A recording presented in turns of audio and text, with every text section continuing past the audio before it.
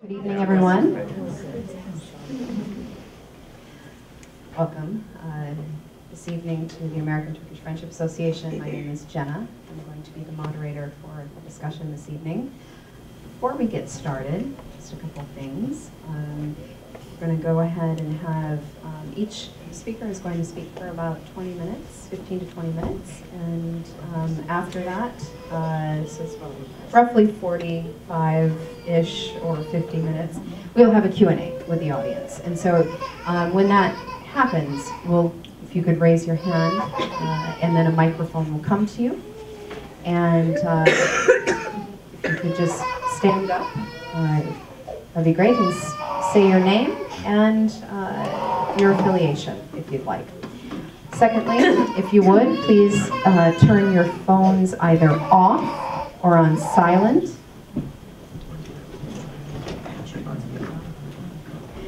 And thank you. We are recording, sorry, back. We will be recording tonight's event, and so you will be able to view it via our websites in about a week's time. Podcast will be up in a sooner time than that.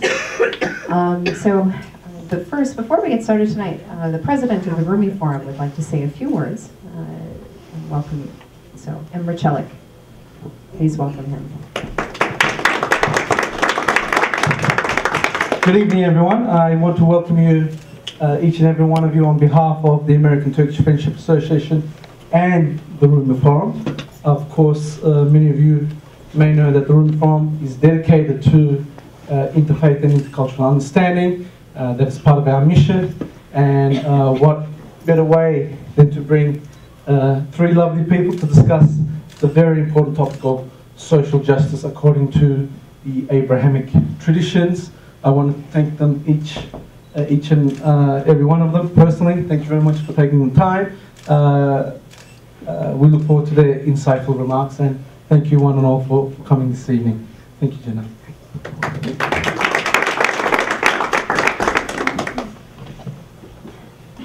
All right. Welcome again, everyone. This is the second in our Abrahamic series discussion panels, and the title of tonight's talk is Social Justice in Theology and Practice, the Abrahamic Traditions. Our first speaker tonight, and I will introduce them now, all of them, and then we will begin. Our first speaker is Rabbi Batya Steinlauf.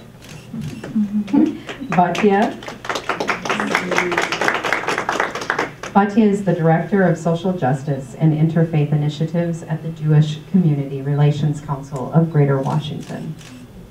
Our second speaker of the evening is the Reverend Dr. Carol Flett, and she is the Ecumenical and Interreligious Officer for the Episcopal Diocese of Washington. And she is also the chair of the board of the Interfaith Conference of Metropolitan Washington. And she's the president. And Batya is the president.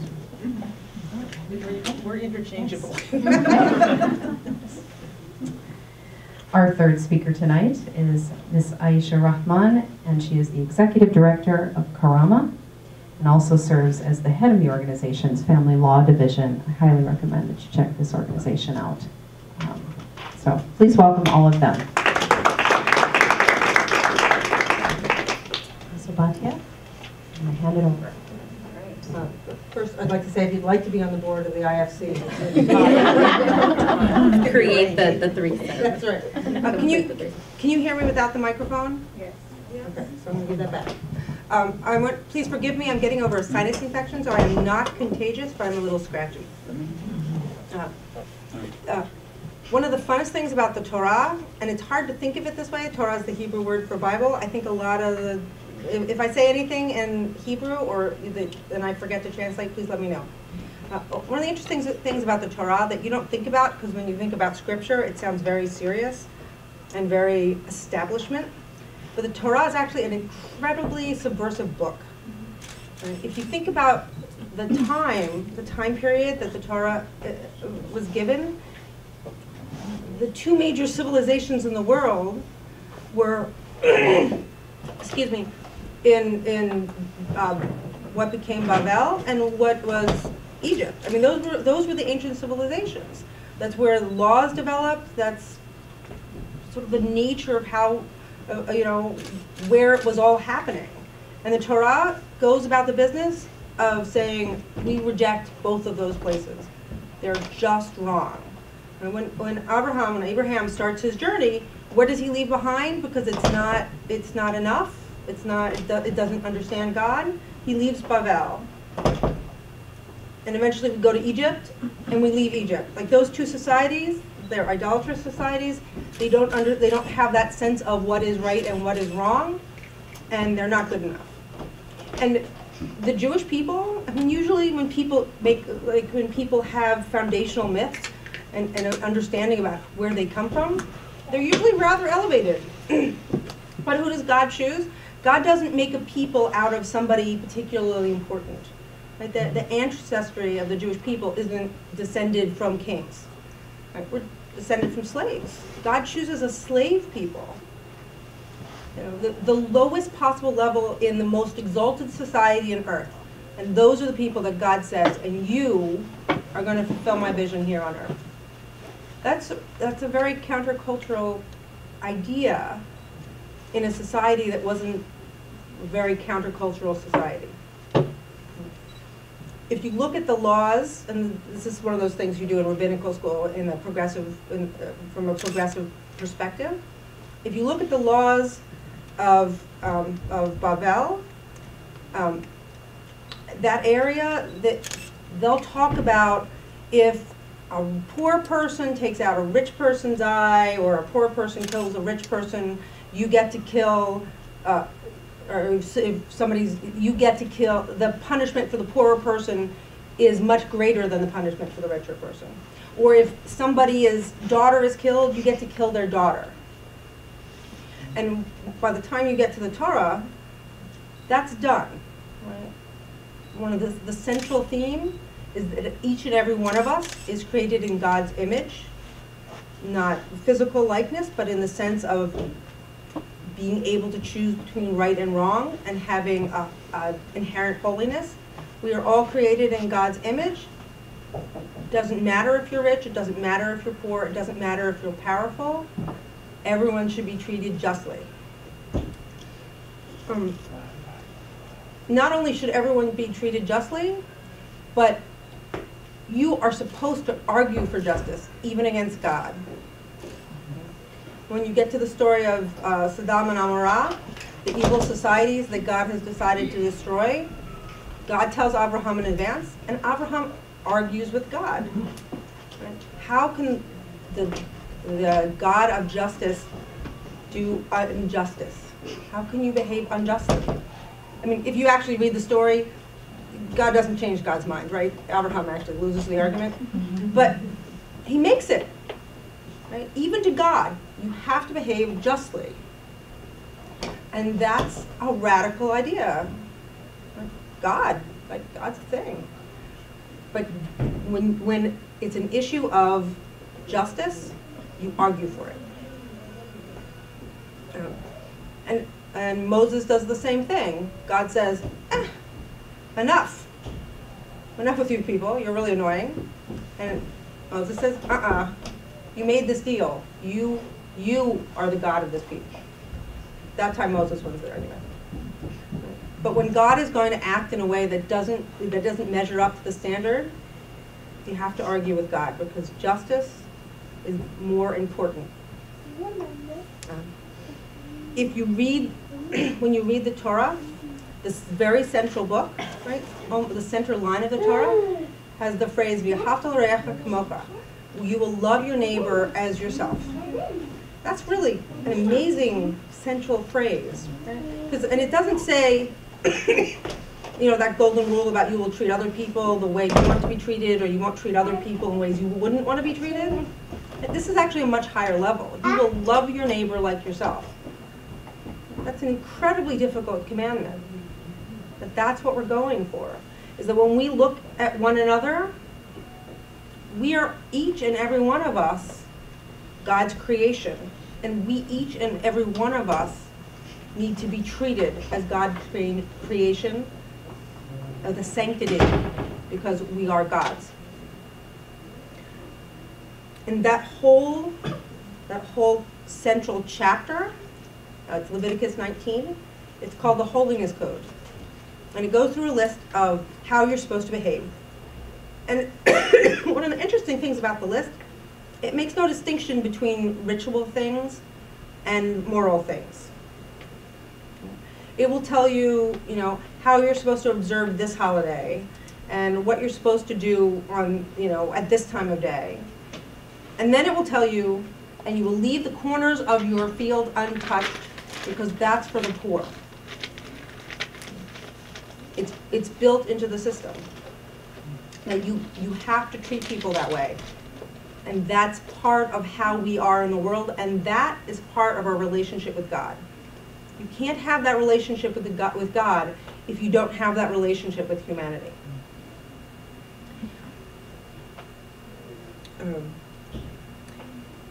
When you read through the book of Shemot, right, the story of the Exodus from Egypt, over and over again we're told why is it you're supposed to behave this way? Because God is God. Right? God is your God, so you will behave morally.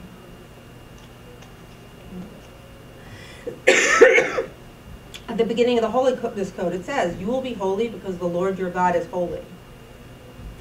It's part of an obligation to treat other people the way God would want us to, because we are all God's creation.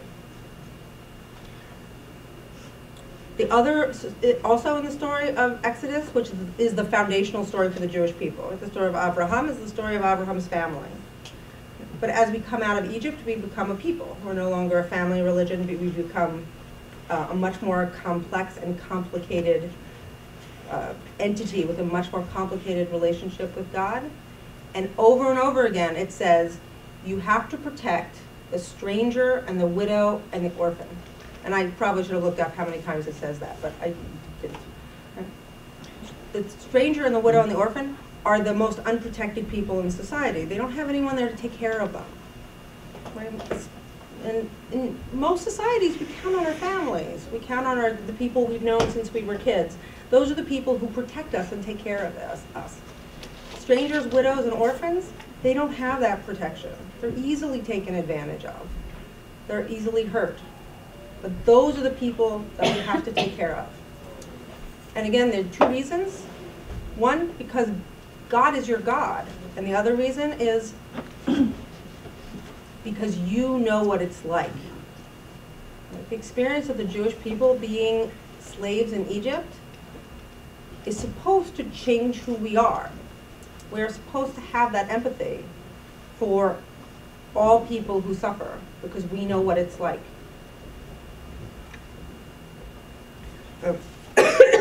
Excuse me. Certainly as you go through the prophets, which I'm sure Carol will be talking about at length, right? It continues that theme. What does God want from you? God wants you to behave justly. All this is way out of Egypt. The first, right, he sees an Egyptian beating a slave, an Egyptian taskmaster beating one of the slaves. And he kills the taskmaster. I won't even try that again. To defend the slave. So that's an argument between someone who is not Jewish, right? It's a conflict between someone who is not Jewish and someone who is. And the next day, he sees two Jews arguing. And what does he do? He intervenes. And then after he leaves, when he defends Jethro's daughters, right, he defends the daughters. And that is a disagreement between, people who have nothing to do with him. They're not part of his people. They're not part of his community. He has never seen them before. But the people he defends are the people who need defending. And that text from the Torah helps us understand why Moshe is chosen to lead the Jewish people. Because he stands up for whoever needs to be stood up for. His relation to them, that's not the point. And with the stories in the Midrash, what talks about why Moshe still is chosen? You know, why does Moshe see the burning bush? Like, why does he get to that place? Well, according to the rabbis, he was in that place because one of the lambs from his flock wandered away, and he needed to protect it. So when God saw Moshe go to save the lamb, he said, that's the man who should lead my people. In that sense, we're there to protect. That is what makes you a leader, is that commitment to justice. A line you'll hear often quoted, right? Tzedek, tzedek tirdof, you will pursue justice. That's a little different than social justice. Right? That's that sense that you can't get to a world of kindness and moral, where your moral actions really matter, until you can at least be fair. First you establish a just world, and then you also establish a compassionate world.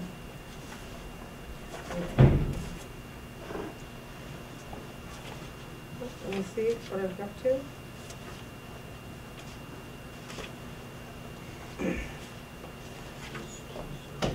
The text of the rabbis, it talks about I believe this is in the Quran actually also. Sorry, the question is asked, why does God create everybody from Adam? Right? God could have just made a whole bunch of people at once. It would have saved a lot of time, don't you think? Like two individual people to start the world, that's very time consuming. You have to do it that way. What's the purpose of that, the rabbis ask? If we are all descended from Adam, from one ancestor, nobody can say, my ancestor is better than your ancestor. You only have all the same ancestor. We are all in it together.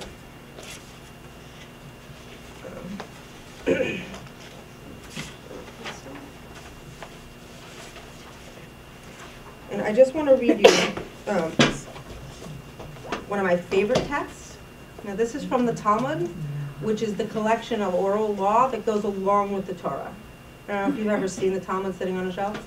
It's big, right? It's like this big, like really, it's a very big book. There's a lot in it, but this is one of my favorites. All who can protest against something wrong that one of their family is doing and does not protest is held accountable for their family. All who can protest against something wrong that a citizen of their city is doing and does not protest is held accountable for all citizens of the city. All who can protest against something wrong that's being done in the whole world is accountable together with all citizens of the world. We all have the responsibility not just to act justly ourselves, but to do our best to make sure the world is founded on justice. I just want to talk for a minute about the Jewish Community Relations Council of Greater Washington, which is where I am very lucky to work, and about how the Jewish community is organized. All right, this idea of justice, for a lot of Jews, even for Jews who aren't affiliated with Jewish organizations or with synagogues or with the Jewish community, they'll tell you that's what they learned from their sense of being Jewish. That's their sense of Judaism. That idea that you have to be just. Right? There's a story, there's a book of stories about people's Jewish identities. And Justice Ginsburg talked about her experience in high school when one of her parents died. Excuse me. And she had to, and they wouldn't let her join in the prayers because she was a woman. Well, she didn't really like it, right? That was it for her. Her basic Jewish affiliation kind of ended then, right? Her sense of religious affiliation. But she'll tell you that sense of the obligation to act justly and morally, that she held on to. That's her sense of Jewish identity. The Jewish Community Relations Council is the representative of Jewish community agencies. So there's over 100 different types of Jewish agencies that we represent. And a lot of what we do is try to make sure that those organizations have the resources they need to run well. We do a lot of advocacy for it. So the Jewish organization has actually done a beautiful job of organizing and creating institutions to support people in the community who need support. All right, Jewish Social Service Agency provides classes and programming for the mentally disabled, emotionally disabled. They do job training. They're there to provide social services to people who need it. The Hebrew Home for the Aged, which does not just accept Jews. All the Jewish agencies do not serve only the Jewish community, although they are designed to be comfortable for the Jewish community. So the Jewish Home for the Aged will accept everyone, but all the food they serve is going to be kosher. There's rehab, there's subsidized housing available. There's Jewish group homes that provide independent living for the developmentally disabled. There's Jekeda. I have no idea what that stands for, but they do. There are services for women who have been abused and for people who are suffering from domestic violence. There is an imperative to organize to protect the community. Every kid preparing for their bar mitzvah is going to have a social justice project, which is not easy because who wants to let a 12-year-old do anything? But there's an obligation to find your kid something they can do, because you can't become a responsible member of the community if you don't know that it's your responsibility to serve the community. Right? Serving the people who are in need, that is your obligation. There are synagogue programs. My synagogue, Addis Israel, has an affiliated, a group who are affiliated that provide apartments for the mentally ill. So they have a number of apartments that they maintain, and people live there, their rent is paid, and they're there for support. If you live in one of their apartments and you need something, you can call and say, help me. And somebody from the synagogue community will go and help them. And they're not affiliated with the community in any other way, but they need it. And there are every synagogue in Washington, D.C. has some different housing program. Some are I think for women who need a home, but I'm sorry, I can't remember them all. They're all different, but every synagogue has one. Jewish Community Relations Council has been training synagogue lay leadership to go back to their communities to do food justice programming. So there's been everything from a community garden. One woman is doing, it's called a farm to freezer program, where she finds vegetables that would have been thrown away, and she cooks them in tomato sauce, and then she either donates the tomato sauce to shelters or she sells it and donates the money to shelters. Right? The synagogues have different social justice programming and different social justice councils, and they do outreach to communities because that's what we all need to do. And we may never actually manage V'ahavta l'reacha kamocha, like looking into everyone's face and knowing that you need to love that person as much as you love yourself. That may be hard, but we try. At least on a good day.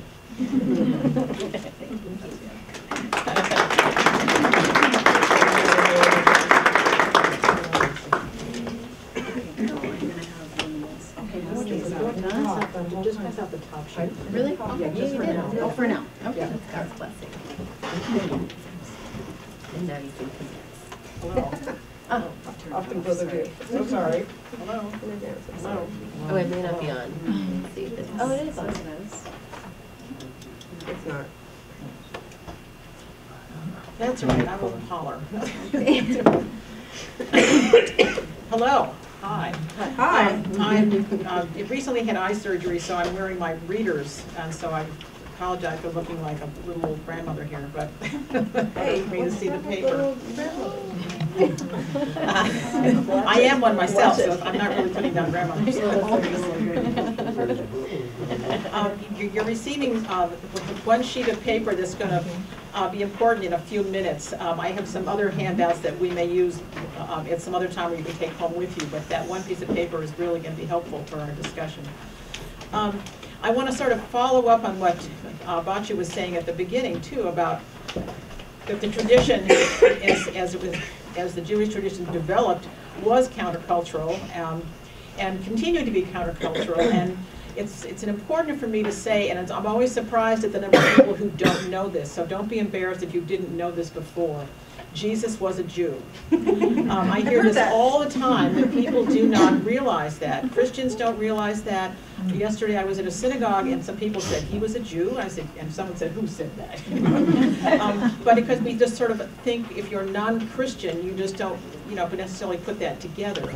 But Jesus was a Jewish young man, probably about the age of 30, when Jews, young men, were given permission, I understand, at that age to begin to speak. I mean, they weren't... I haven't heard that. We heard that you had to wait till you were 30 or 33 to be able to teach. I've never known Jews not to speak. Oh, okay. Well, he began to begin his ministry at probably about the age of 30. And he was countercultural himself. He came out of a tradition that was originally countercultural. But he was living at a time in Palestine where there was as I've been told, and this may, again, we're all learning our tradition from different sources, that it was living in a time when, if you can imagine a series of concentric circles, as the world was sort of conceived as a series of concentric circles. This very center of the circle was the temple. The Holy of Holies was the center of that center. And then surrounding that would have been the religious leaders, and then surrounding that would have been those who were among the educated.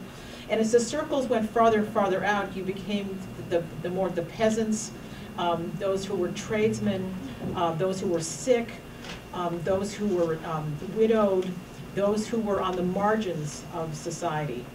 And Jesus apparently was stirred by the concerns and the difficulties of those people living on the margins.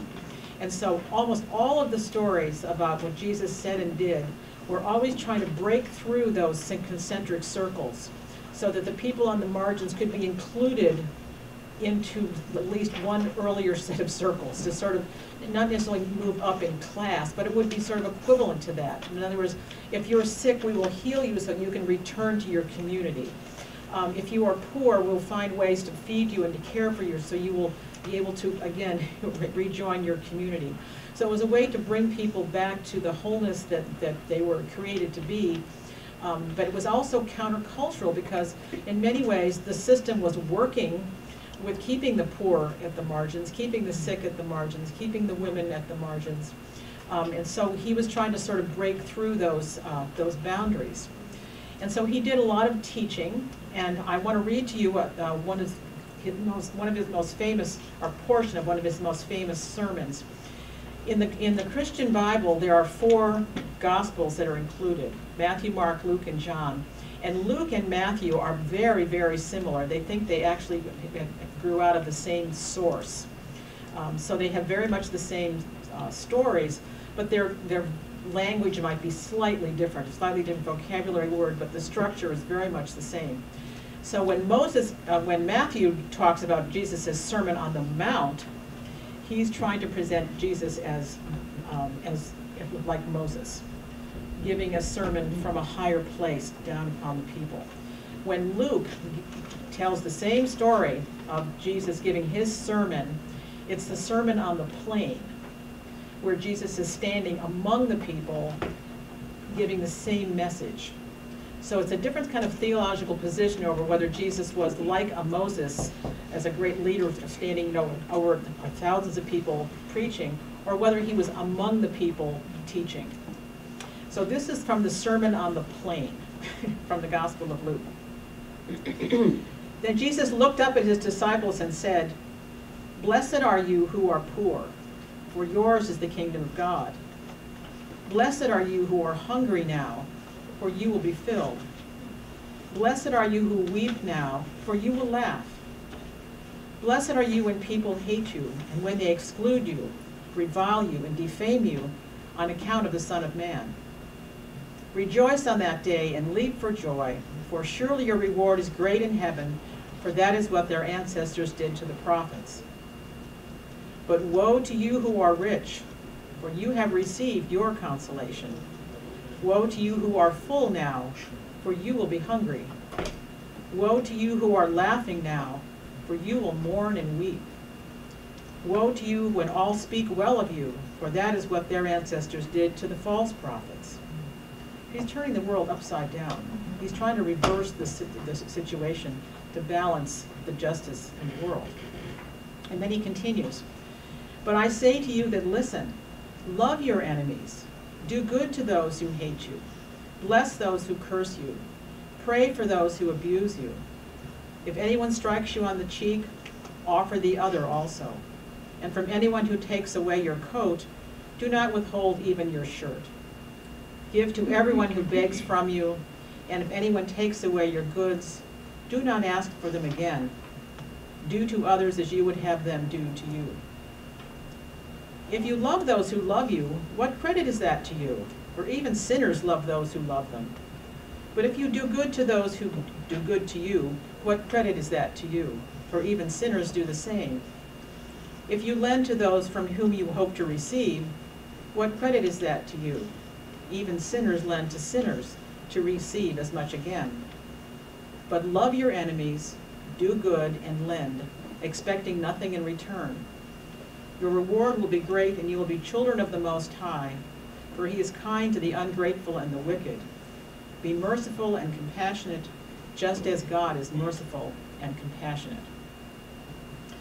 And it goes on and on. This is just the portion I wanted you to hear for this evening. So the church, from the earliest times, took these teachings of Jesus and did very much what Batya was saying. We continued to reach out to those who were in need, the poor, the hungry, the sick, the marginalized. And so churches were originally developed from the very poor and the marginalized, the sick, and all of the people who were sort of left out in the margins. The early Christians were those people. They were the poor, the sick, the peasants, and so that's how the first community began to be developed. And then after a couple of centuries where others were finding this kind of behavior admirable and they wanted to be part of that community, there began to be developed a process of how to become a Christian by learning about the teachings. In some ways we're still doing it. We're all learning about how our founders or our tradition began and how we want to continue that tradition. And so when I was growing up, and most Christians can remember this if you think back on it, we were taught that the individual congregation should always be generous and should be giving charity. So we would collect money for lots of different important causes, such as we collect food, or we collect clothing, or we collect money for things that we knew that other people needed to use the money to get. And that was considered charity, and charity was considered a wonderful thing. And the people who did justice were the institutional bodies of which the churches belonged to. So that the National Episcopal Church, which would have much more collective power than an individual congregation, they would have the opportunity to lobby in Congress for particular bills or acts that would change the system so that charity was sort of meets the immediate needs, but the justice would maybe perhaps change the system. Well then, about probably in the 60s, we began to realize that we shouldn't be relying on leaders or government leaders or institutional leaders to bring about justice, that individual people and individual congregations could also be just as engaged in justice. And going to the prophets, which I promised I would. I left a few. Yes, left. The Christians do lean heavily upon the prophets. We love them. They love them too, but we talk about them a lot. One of our favorite prophets is Micah, and there's one passage that I actually used at my ordination as on the invitation, where God has told you, O mortal, what is good. And what does the Lord require of you but to do justice, to love kindness, and to walk humbly with your God? If you ask a lot of Christians if they will remember that passage, generally what people remember is that they love justice and they will do kindness. But that's the catch. We're supposed to do justice and love kindness, not love justice and do kindness. Because doing kindness doesn't necessarily change the system. It just meets the immediate need. So what I've given you to look at, and now I'd like you to turn to, is that one piece of paper. It compares the difference between charity and justice. And this is where churches are much more now actively involved in social change by understanding the difference between charity and justice. So charity on the left is equivalent to social service. Charity provides direct services like food, clothing, and shelter. Justice provides social change. Justice promotes social change in institutions or political institutions. Charity responds to immediate needs. Justice responds to long-term needs. Charity is directed at the effects of injustice, its symptoms. Justice is directed at the root of social problems. Charity addresses problems that already exist. Justice addresses the underlying structures or causes of these problems. Charity can be private, individual acts. And justice is public, it's collective actions. And examples of charity are homeless shelters, food shelters, clothing drives, and emergency services. And I remember there was a great story when we lived in Boston where there's a rather large homeless, it's hardly a shelter, it was a former factory that was turned into a shelter for the homeless, particularly in the wintertime. And it would hold on an evening, 500 people. And the problem was that the poverty was increasing and the homelessness was increasing. And so there were efforts to build a bigger shelter. And then there were those that said, we're looking at this problem the wrong way. We need to find these people homes, not build bigger shelters. And so the charity part is important. It's immediate needs. You can't leave people freezing. You've got to build a shelter. But you need to have just as much or more action and funds and awareness to change the reasons why people are homeless. So that to go into things such as job training, building houses, providing medical needs for people who don't have access to them. Those are systemic changes. And we're continuing to look at increasing ways to change the system that's leading to the problems. So I think this is what Jesus was talking about. He wasn't necessarily just talking about feeding the hungry, but it's like that old myth or legend or story about if you give a man a fish, he eats for one day. If you teach him how to fish, he can eat for the rest of his life. So we need to do more job training, more education, more helping people to grow their own foods if they're in places where that's possible. Everything to sort of change the reasons why people are hungry and homeless and ill. So what's happening now is that the Episcopal Church and most Christian churches have outreach projects within their church that are definitely dealing with local needs, charity-based. We're not throwing out charity, but there also are people within a congregation or in the larger diocese that are working on the systemic changes. And I think some of it has to do with what you as an individual feel you want to do and feel called to do. Some people are wonderful, for example, at knitting hats for babies in neonatal facilities and hospitals. And that's something they can do at home, privately. It's wonderful. Other people might be trying to see if they can expand or improve the neonatal care in the hospital. And that may be where their skills and their resources are leading them. So I think every person has to sort of choose which way they are best suited to make a difference in the world, whether it's something they can do privately as charity or something that they can do systemically and make differences in our social environment. I'm going to stop there. And the other thing, these are passages from the Christian scriptures and a few from the Hebrew Bible about where the roots of our understanding about justice come from. So we'll pass these out. Thank you, Carol.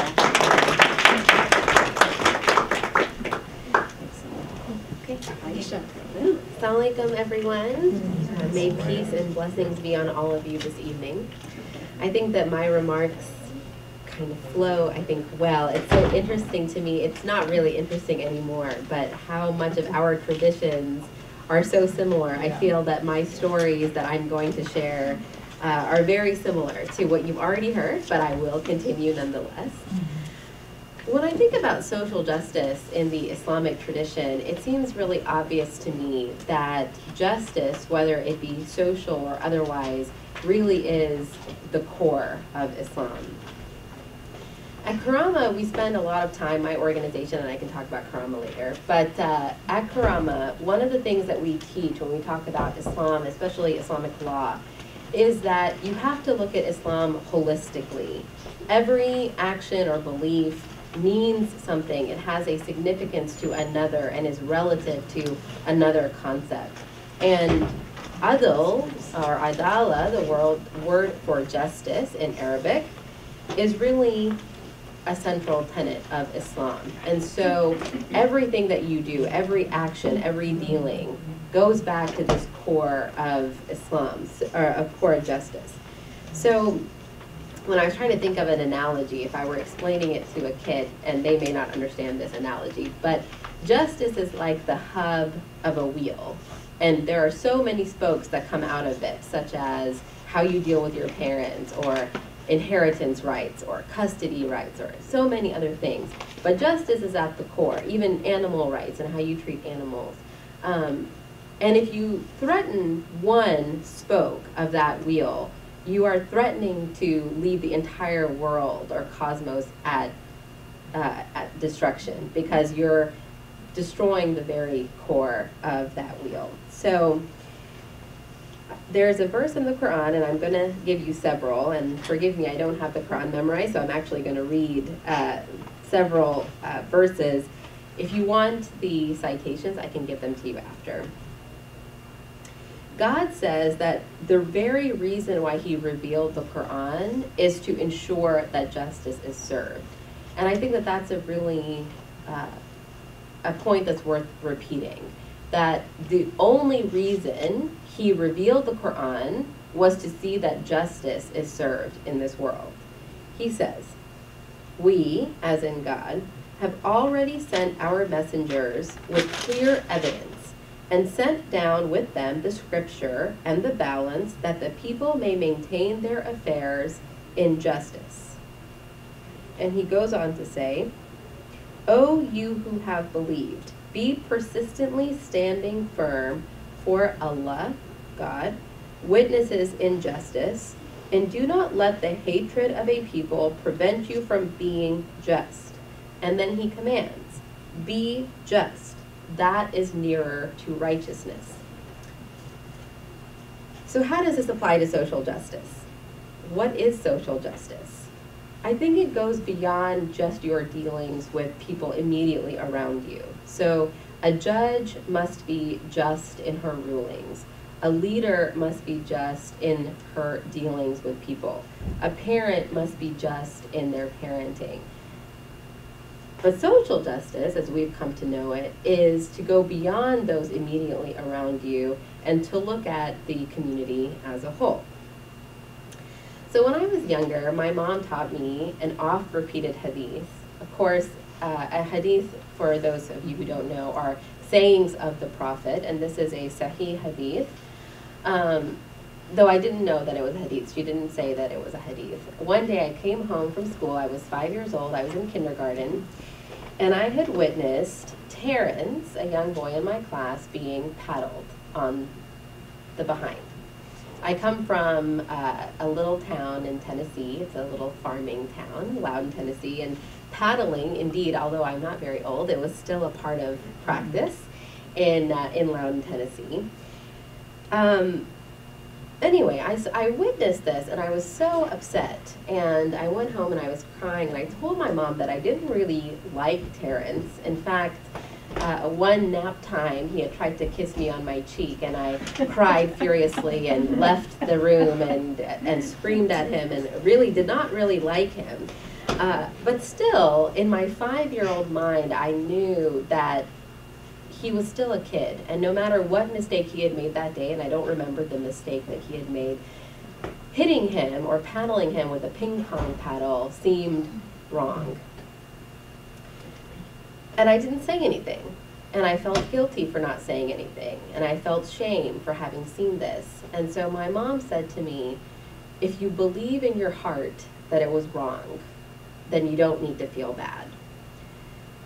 And as I got older, I realized that this was part of a hadith that was actually much bigger. And that hadith is this: if you see something wrong, and this is a paraphrase, if you see something that you hate, do something to modify it with your hand. And if you don't have the strength to modify it with your hand, then hate it with your tongue and say something about it. And if you can't do that, hate it in your heart, and that is the least of faith. My mom knew that I had a heart for social justice, but she also knew that at 5 years old, I wasn't going to say anything to my teacher. I wasn't going to lead a revolution, though I maybe could have. But I could hate what happened in my heart, and that was enough. So this is where I kind of transition into justice in action. So it's one concept to think about how God created the world to be just, and that the world order is surrounded by justice. But is that justice in Islam just a silent, believing something is wrong, holding the world to be just in your mind? No, there's actually an action behind it. And so, and similar to the story that the rabbi shared in the Talmud, in chapter 4 of the Quran, God says, "O you who believe, stand out firmly for justice as witnesses to God, even as against yourselves, your parents, your kin, whether it be against rich or poor, for God can protect both. Follow not the desires of your heart, lest you swerve, and lest you distort justice or decline to do justice, because God is acquainted with all that you do." I have to say at this point, I'm not a scholar of Quran or of Hadith, but one thing that I have come to know in my study of Islam is that you cannot look at any verses or any one Hadith in silos. You can't look at it in a vacuum. The Quran is a seamless web of information. Everything relates to another. And so I think that you need to look at justice similarly. So let me give you some examples. The first example is for those who love the law, and I am a lawyer. A couple years ago, Karama was invited to go to the Maldives to talk about domestic violence from an Islamic perspective. The Maldives is a 100% Muslim country. It's a collection of islands in the Indian Ocean. And when we got there, I'm not going to talk about DV just yet, we noticed that one of the common practices was that women were being flogged in the public square. And so we thought, well, what's that about? And so we investigated and found out that those women had been convicted of zina, and zina is adultery or fornication. I'm not going to go into what zina is, that's a whole separate conversation. But what was interesting to me is the justice behind the process. So the law, the body of law in the Maldives, because it's a Muslim country, is based on Sharia, which is Islamic law, or what they knew of it. If you accuse another of zina, you have to produce 4 witnesses to the actual act that has occurred. Not only that, but scholars have interpreted this even further to say that if one person comes in and testifies and says that the man was wearing white, and the next witness says the man was wearing red, then the testimony is not corroborated and there would be no punishment. And in fact, the justice, I think, is beautiful in this concept, that the accuser is then punished because they wrongly accused, and it is wrong to accuse somebody of something so abhorrent as adultery. So we always have to look at, when we look at law, we have to really understand the justice behind it and whether the level of investigation that God tells us to do is actually happening. So I've talked a little bit about how Karama is involved in domestic violence work. We do a lot of gender justice work. And the topic in Muslim communities, I'm always surprised, is one that is met with a lot of discomfort. people, especially people who see it as a man versus woman thing that we're already accusing our men are already so targeted. They're being profiled. They're being stopped and frisked around the world. They're being surveilled. You know, do we really need to down on them more by talking about how they're abusing their spouses? In fact, of course, we should be talking about it. And so we at Karama issued, amongst the many things that we do is we issue research and we issue articles on various issues. And one such concept is that of Satr. So I don't know if you all are on our listserv, but we issued a Islamic law release not too long ago. And it's on this issue of Satr. So Muslims are taught that if you see somebody doing something wrong, similar to zina, it's better to cover somebody else's sins. It's better to hide somebody's sins than to display them and gossip and say, I saw so-and-so doing this, I saw so-and-so doing that. And the concept behind that is actually very nice. There's a hadith that says, if you cover somebody else's sin, God will cover yours. And that's very nice.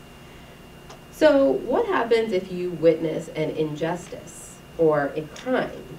Does Satr still apply? No, it does not.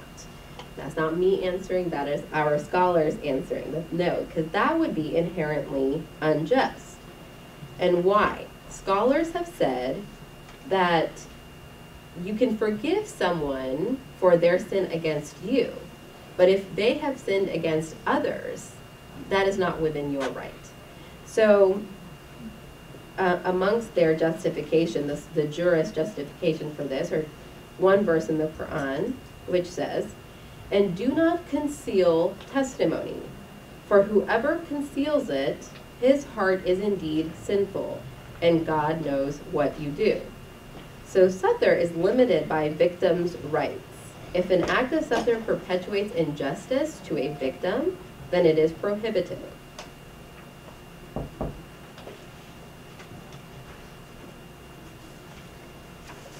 So, does justice only apply in gender justice situations? I've been talking a lot about gender issues, and that's what I do all day. So I always think of gender situations to bring this to. As I've repeated often in this conversation, you can't look at justice in a silo. It's not only applicable to one area or another.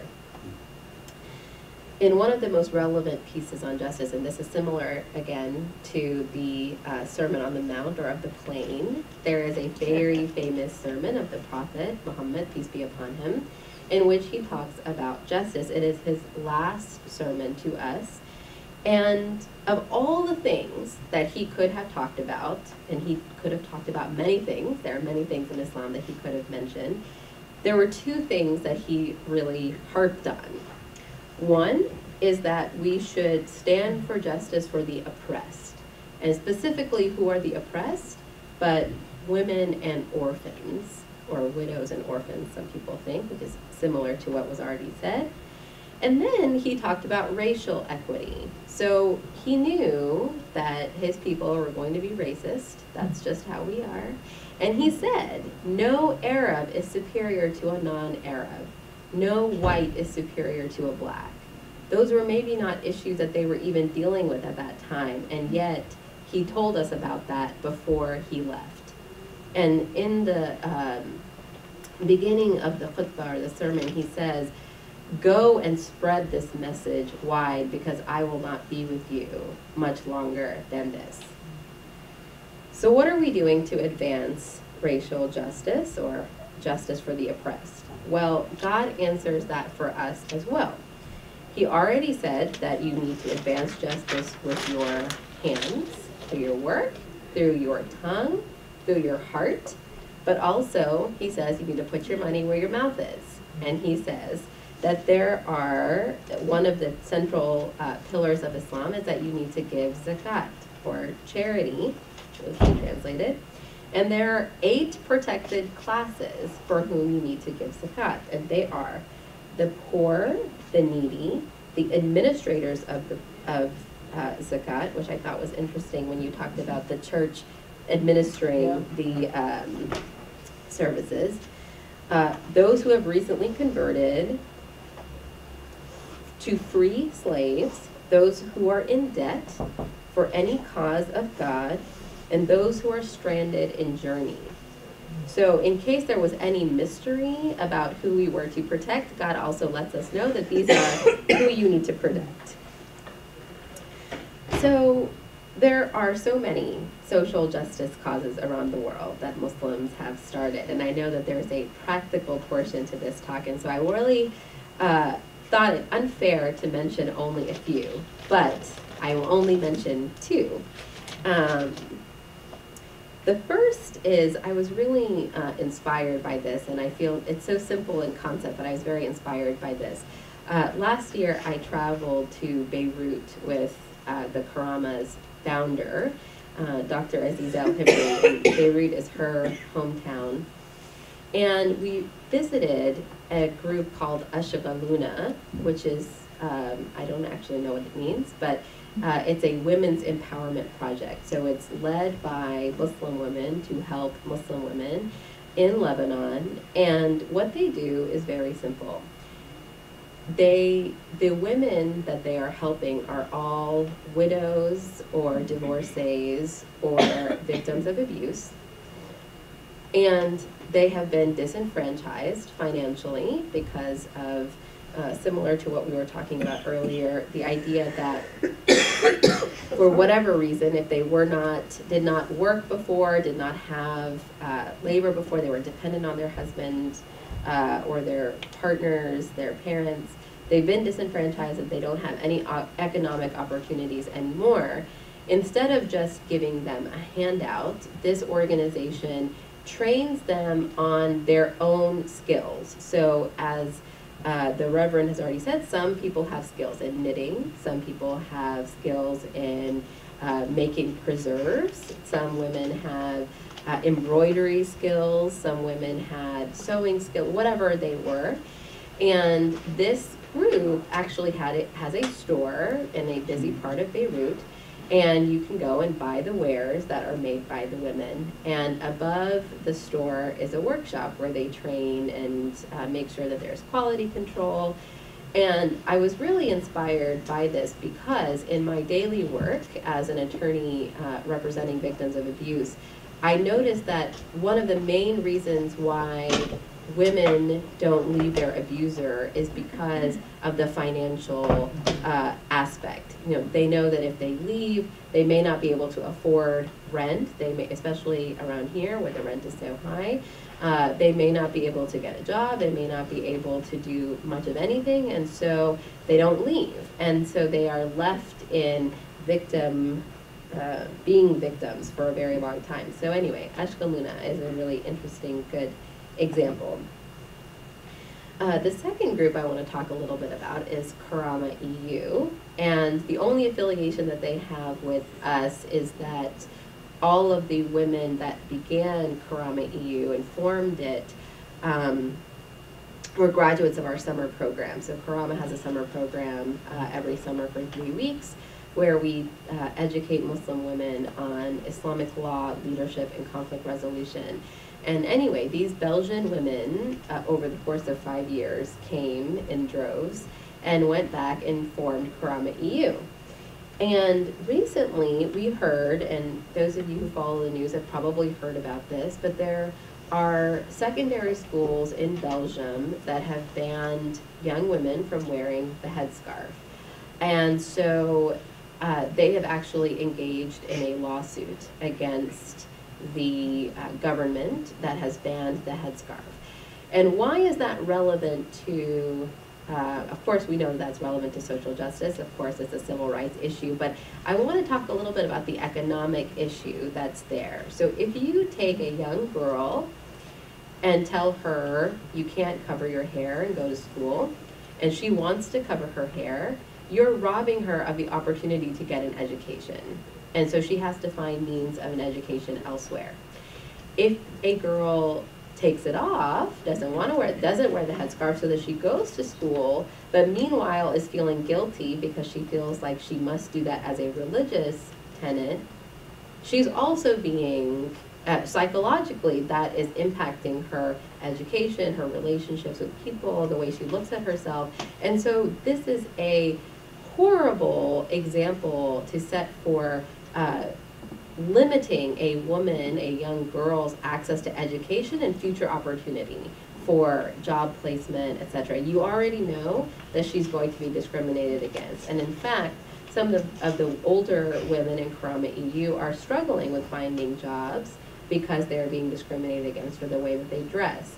And that's just not right. So I'm going to end on a final note. I'm happy to have been invited here today to talk about social justice. And the reason really is selfish in part. And it's selfish because since I arrived at Karama over 2 years ago, everyone sees our title, Muslim Women Lawyers for Human Rights, and they assume that we are a women's organization, and they often wonder out loud to me, why are you doing civil rights work, and why are you doing religious freedom work? It doesn't make sense. You should be doing women's stuff, all that women's issues, you should be doing that. And so it seems to me the answer is actually quite simple. Karama means dignity. There's a verse in the Quran where God says that he has given dignity to all the children of Adam. And this is what you are talking about, the very central, we all come from Adam and Eve, and he has given dignity to all of us, regardless of any other difference. So if justice is holistic, injustice against any one group, whether it be a gender or a race or a religion of people, that affects everyone's dignity. And since dignity is God-given, shouldn't we advocate for it? I think yes.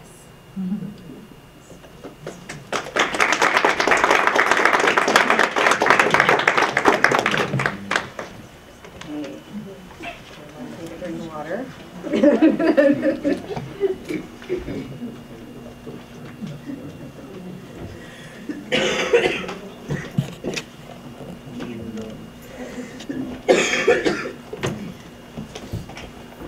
Okay, folks, we're running a little bit over, so if you do have to depart, I'm maybe going to push it till about 8:10.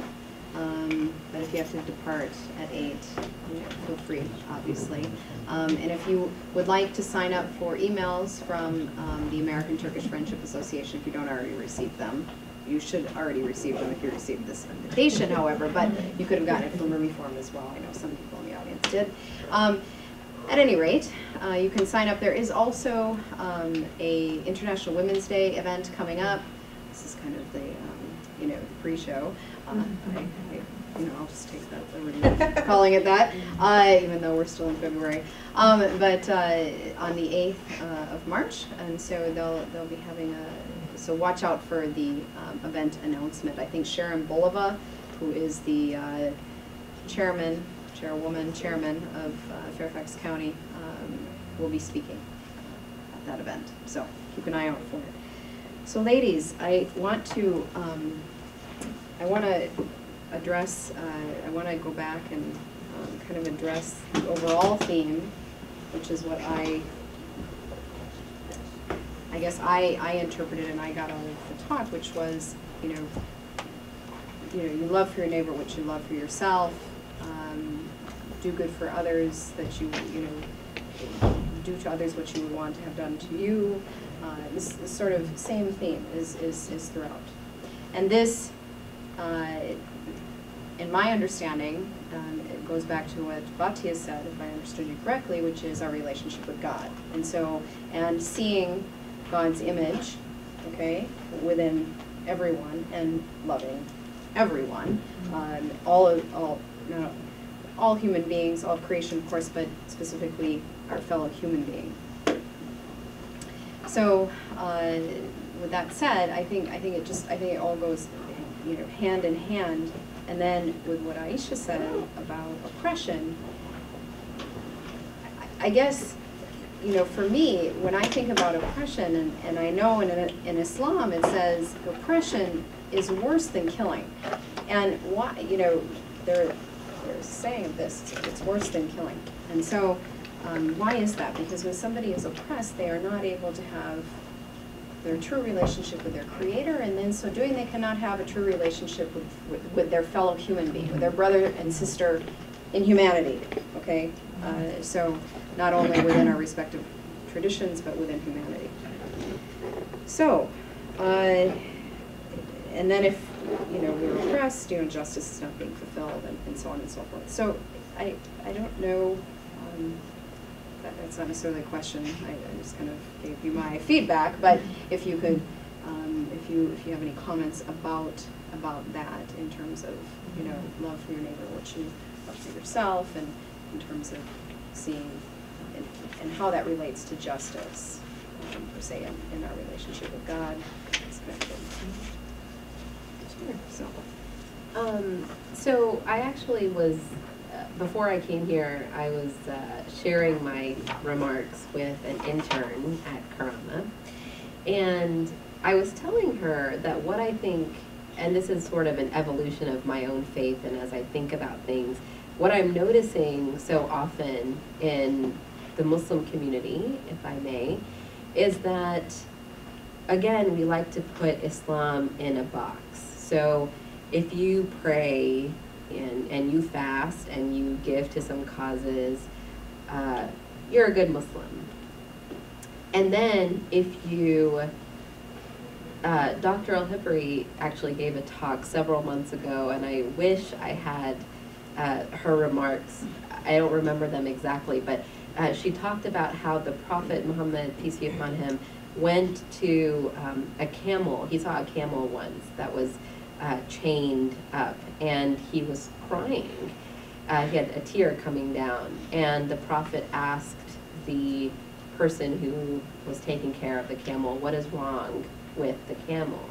And he was ashamed, and he said, oh no, nothing, he's fine, he may be hungry, I don't know. And so the Prophet said, he's thirsty, bring him some water. And I found that story to be so interesting because we talk about Islam sometimes too simply to say, okay, you need to pray and you need to fast and you need to do these things, and then that's it, and everything else in the world can keep continuing as it does. And that's not really accurate, because if you believe that justice is a part of Islam, then injustice against an animal, injustice against someone who trips in front of you because they fell on a sidewalk because of the ice, whatever it is, that has to extend. Being Muslim is not just these things. And so I think that an oppression, I helped a client once, this is actually in Tennessee before I came here. I sort of had that, the rose in my eyes, I think, was taken away as soon as I became a lawyer. I learned things about my community that I didn't really want to know. I never really thought that domestic violence occurred in the Muslim community. I came from a very small community, and most of my clients were white. And I noticed in Ramadan one night that a man was vacuuming after the iftar dinner. And I thought, oh, that's nice. He's taking care of the carpet, and we're going to pray on that. That's nice. And then the next week I saw him in court, and he was there with his wife, and he had been abusing his wife for quite some time. And she had pictures, and she had plenty of evidence. It wasn't just made up. And I thought, is that Islam, where you go to the mosque and you care so much about the mosque, and you're there at Ramadan, and you're praying and you're cleaning, and then you're going home and abusing your wife? And is that not oppression? Is that not oppressive of you? And in fact it is. And so I think we as in Muslims, I think, need to expand our view of what oppression actually is and what it means to be faithful in our relationship to the Lord. I think at the end of the day, as you said, you know, it stops us not only from having that true relationship with our Lord and then our fellow human beings, but it stops us from serving. And I think that it's that taking that step further. You know, it's not about, as you said, just the practices and you know, doing A, B, and C and everything will be fine. You know, it's all well and good. Those things are all well and good, of course.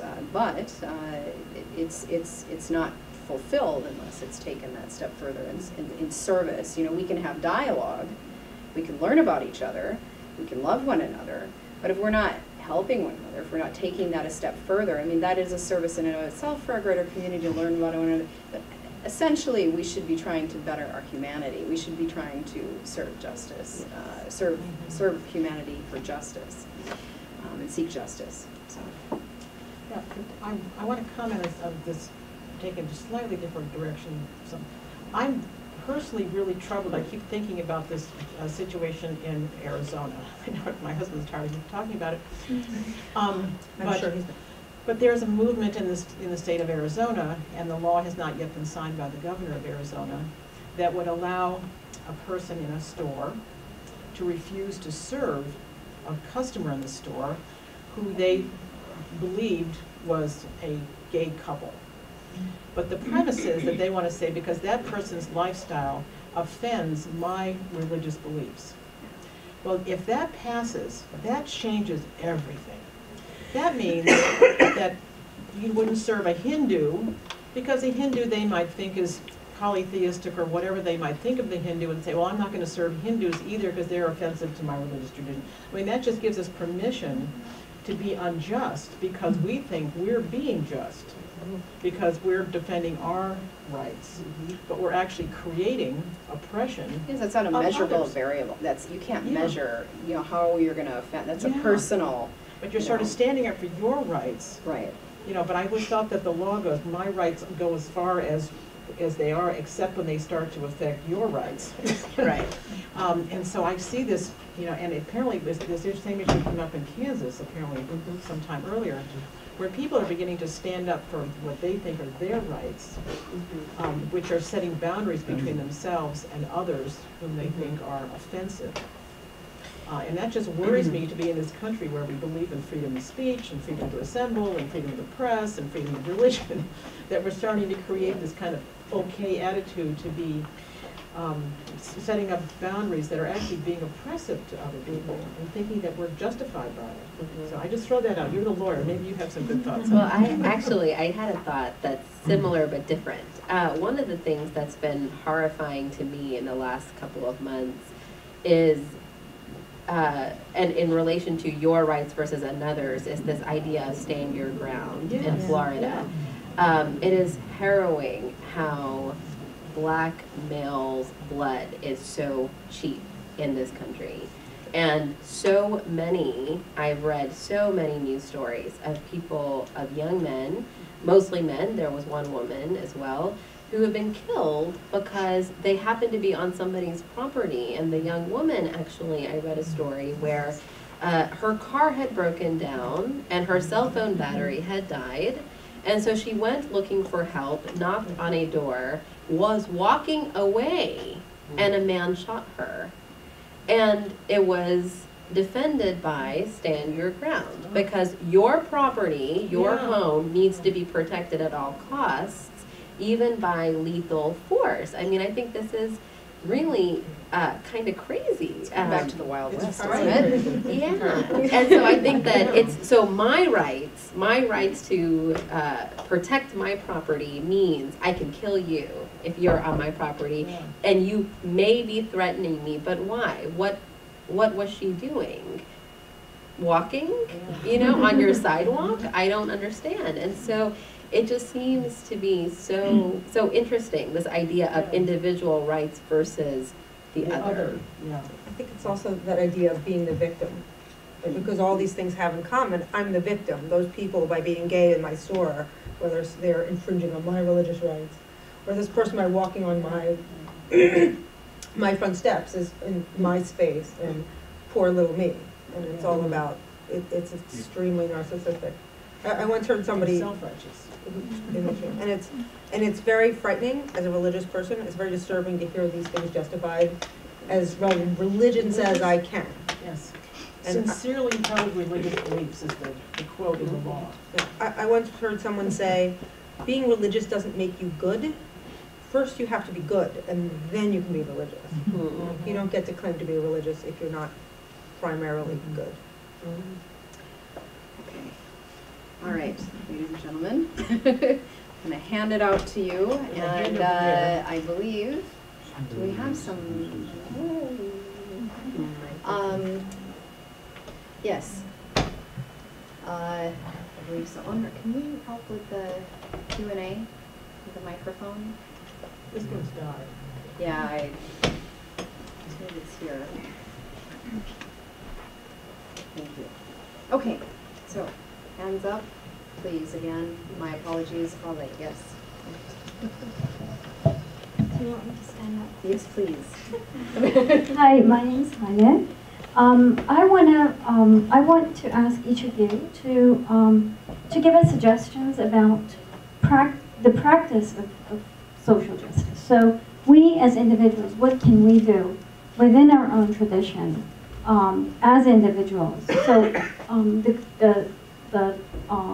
so we compared charity and social justice.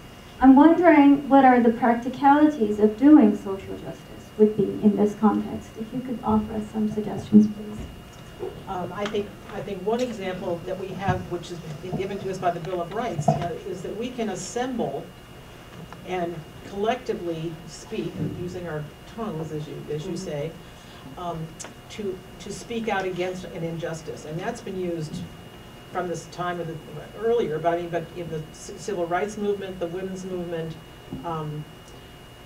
There was a wonderful example of this I just wanted to share, and some of you may have, Taliba or Jena may have witnessed to this, but do you remember in New York when there was such protest against the construction of the Islamic Center near Ground Zero?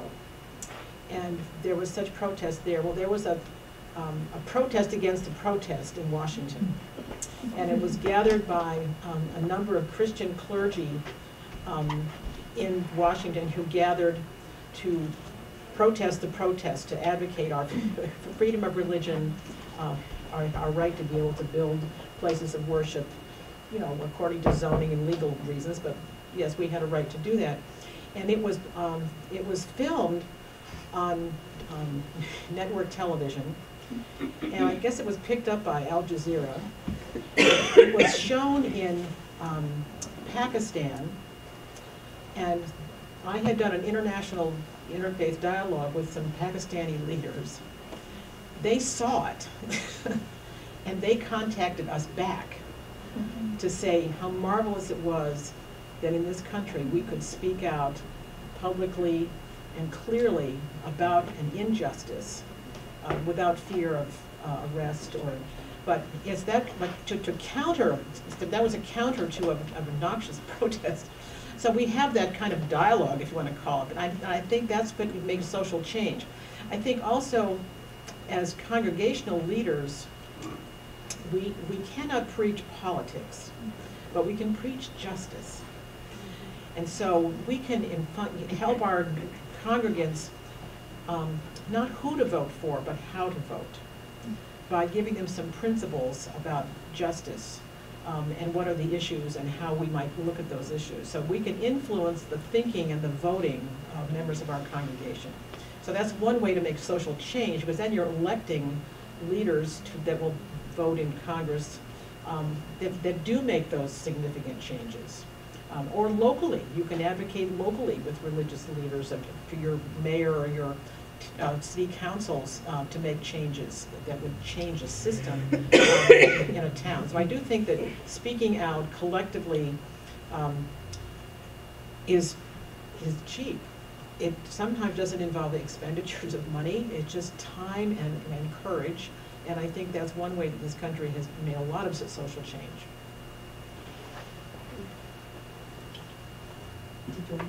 Well, this isn't really different from what Carol said, so I probably shouldn't keep talking, but that same idea of establishing a society that's just, as well as doing justice in your personal interactions. Well, we can all feed the hungry. You can volunteer at a food bank or make sandwiches or give money to somebody who's hungry, and we need to do that. But it's really about creating this society where we don't need to do that anymore, and that's ultimately the goal. I think, just really quickly, because I see another hand, I think specifically in the Muslim community, if I may, one of the things that I see an incredible need for is the creation of social services within the mosque structure or at other community centers. And I think that one of the things that we fail to talk about often when we are with one another is to avail yourselves of the justice that is available to you in this country. You have to know about it. And a lot of our communities and our people who are going to worship at our mosques, especially say they are immigrants, if they have language access issues, if they have immigration issues, if they have financial issues because they don't have legal right to work, they don't have English as a second language. I mean, that's just one demographic of people, of Muslims in this community. You cannot avail yourselves of the justice that is available, you know, through the court system or through whatever other, you know, services you may need. And so I think that we need to practically give a little bit of attention to that, and we can talk more about that because Karama can help. Yes, Okay. mine is not question, it's a kind of comment or addition. It is kind of follow up by Aisha's last remarks about a person who was kind of acting differently. It is from the life of Prophet Muhammad sallallahu alaihi wasallam. Right before he was passing away, it's a kind of his last days. Everything was pretty much sealed down, so he gave everything to society. Kind of all the, you know, the fundamentals of the system, but he was insisting only one thing. So he was kind of last message or last advice. It was about the spouses or the family members, and he was telling his followers, you should respect the rights of your spouses and other people under your family. Not just once, not just twice, and over again. And some people around him said that, you know, I was a little bit kind of terrified, so I don't know how to, because it's the last wish, last recommendation, or last kind of comment. So if you go to the core of the Islamic belief, so it starts from the person's heart, then the person's personal life and his relationship with his family, then it just goes outside of things. Maybe that is the missing part. It is maybe we don't know that religion that much. I mean. Another thing that it may be a question. So we are talking about fixing the problems of the society. So kind of quick and easy fix, a charity. This person is hungry, just feed him, or that person is in need of shelter. So this is good. It has to be done. No question about that. And the long term is you know, the justice. But I was wondering if you look at the real source of the problem. All these people that are coming from the families, they at least used to have a family. So what happened to that family? Where it gone? Why they are homeless? Why they are separated? So we should go and seek the source of the problem so we can solve it in the center. So it will have a ripple effect on the solve that one. So that people, as you can say that, I mean, you know, you can feed the people, but it's a temporary solution. You cannot feed them all the time. As she said that, you know, we have to teach them how to catch a fish. In this approach, maybe, you know, if you are representing different religions, so maybe the core of the problem, it is not the one that we see and the front face. Maybe it is right behind maybe something about the belief, the faith, maybe.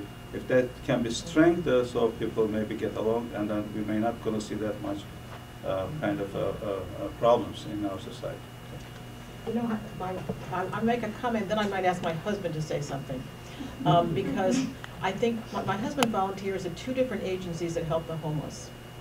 And I think one of the things that we've all learned dealing with the homeless is many people don't have families. So it isn't that they have a problem in their family, it's just that they were imprisoned and they're out and they lost contact with family, or they had a dreadful family experience and they don't have a family to return to. So that there isn't always, as we would hope, people had families that could, you know, bring them back into the fold. But my husband can maybe, George, you want to, one of the things you, because he talks with the homeless personally about how to improve their lives. Yeah, I'm involved with 2 organizations. I volunteer there. I'm fortunate enough to be retired, so I have time to do these things. And I can't make any excuses. I have to face up to the things I need to do, and that my religion tells me to do. But what I find is that I deal with probably 80% men. Probably about 80% of the total people I see are homeless. And it very much gets at that issue of helping people immediately, but teaching them how to fish. Because I very quickly find, although I'm there to help them write a better resume to get a job, I also find that it's important for me to talk about the whole process and how you get back into society and how you have a chance to get back on track and to make people feel better about themselves. Because to your point, what so often happens is there's so many disenfranchised people from society as a whole or from a family structure that their self-esteem is very low, and you need to have them see the goodness in them and then give them practical ways to feel good about themselves to get back on their feet. And it's a very deep problem, and obviously there are organizations all around this country that work on it. One organization that I work with is very much Christian and religious backed, and mostly the Episcopal denomination, but another one is really secular, that has help from all different types of organizations. And I just think it's a problem that has to be attacked from so many different angles, and we have to be willing as a society to put the funding and to put the emphasis around the things that will allow us to help rebuild the structure that these folks so lack. And I might say there's something that goes far deeper, because a high percentage of the people I see, and this is back to the comment about it seems that African American men's lives are so cheap, it goes all the way back to the roots of the problems of slavery in this country. And for people with my background, whose skin is fair and who control the means, of the economic means, for a Christian, as Carol said, we have to have our hearts for the poor and the marginalized. In this country, I think it's doubly important because the people who have dominated this society are people that look like me with a European background and so forth. So I've covered a lot of ground, but I just want to give you a sense of what's out there and how some of my fellow volunteers and some of the people that are professionals at this and social service organizations view the problem. But as religious people, I think it behooves all of us, all of our denominations to do that.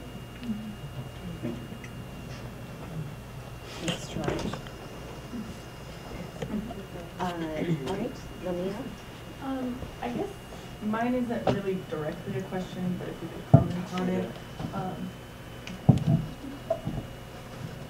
What troubles me the most, especially being in DC right now and kind of in the international sphere, I see a lot of the world literally, burning, protests, people killing one another. And you see this, like you said, if you see injustice, try and do something about it. But I almost feel like my hands are tied and I really can't. I mean, we can sit here and talk about it and have panel discussions and, this is all great, but what can we really do?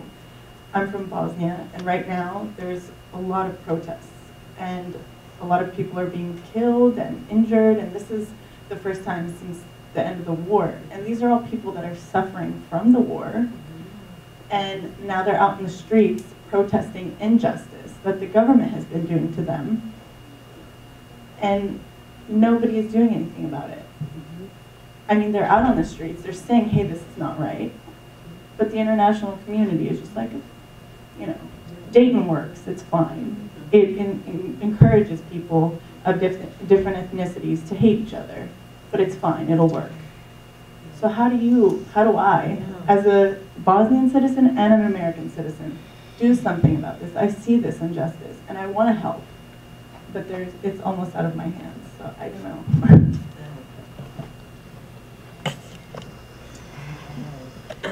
Pray.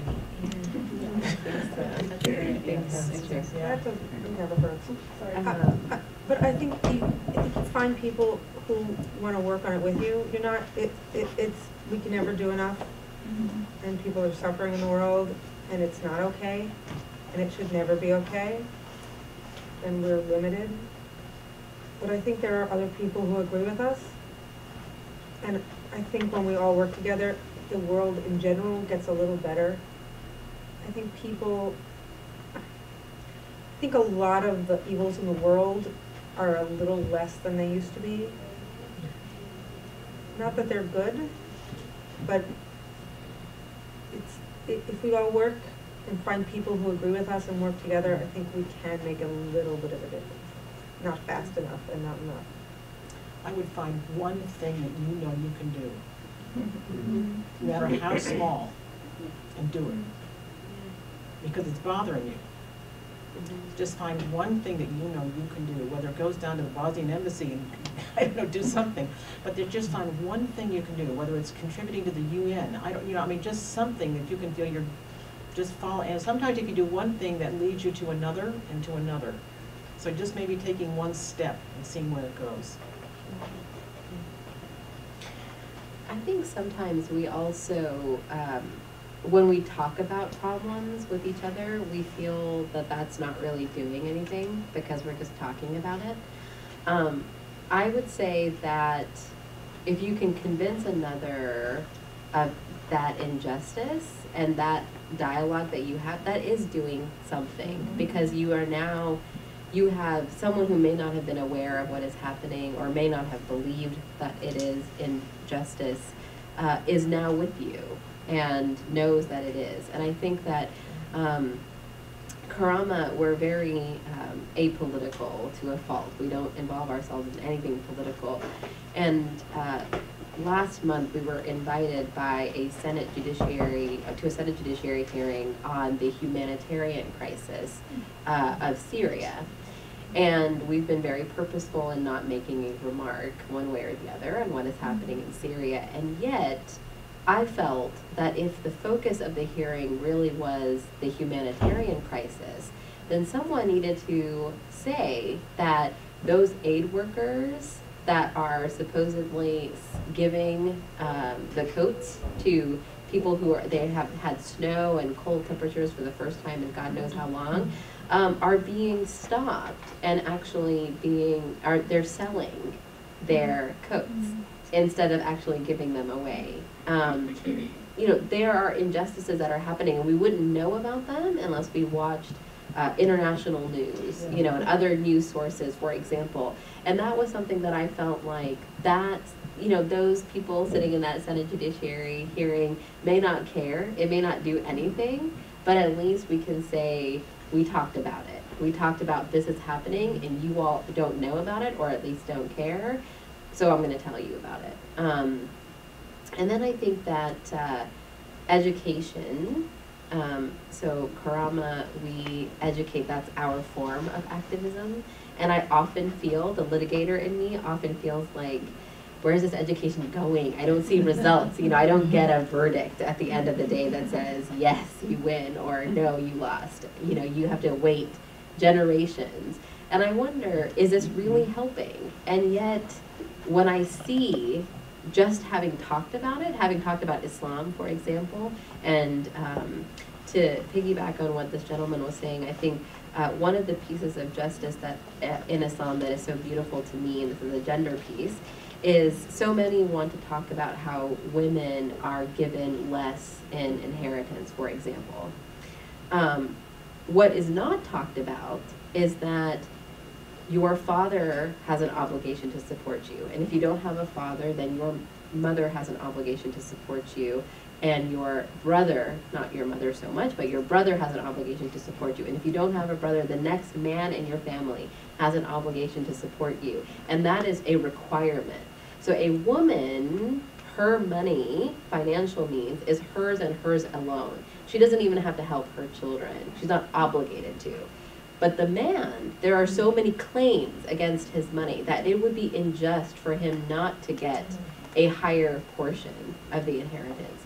And so, yeah, you do have an obligation to your family. And so educating people about your rights, even from a faith perspective, can mean that they go and advocate for those rights from that faith community. So. And it is time, I need to end. I know there's some other questions, but if you have more questions, please, you know, the panel is maybe here for a little bit. And Batya probably be heading out. But thank you all for coming. Thank you. Please.